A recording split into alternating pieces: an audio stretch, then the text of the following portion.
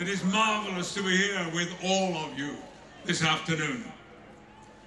But 18 months ago, I stood in an old nightclub in Camden Town and I spoke to 1,000 enthusiasts, if skeptical audience members.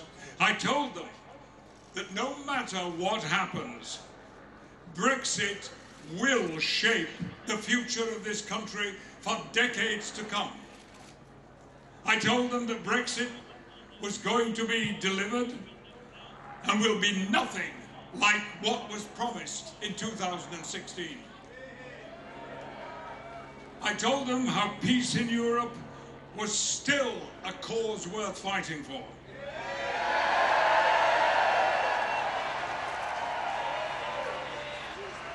And thus, on that warm April day, the People's Vote campaign was born.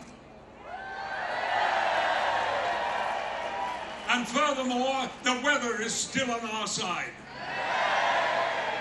Over the last 18 months, in every region and nation of this great United Kingdom, we've made the democratic case for a people's vote. Because, let me be clear, there was nothing democratic about that referendum.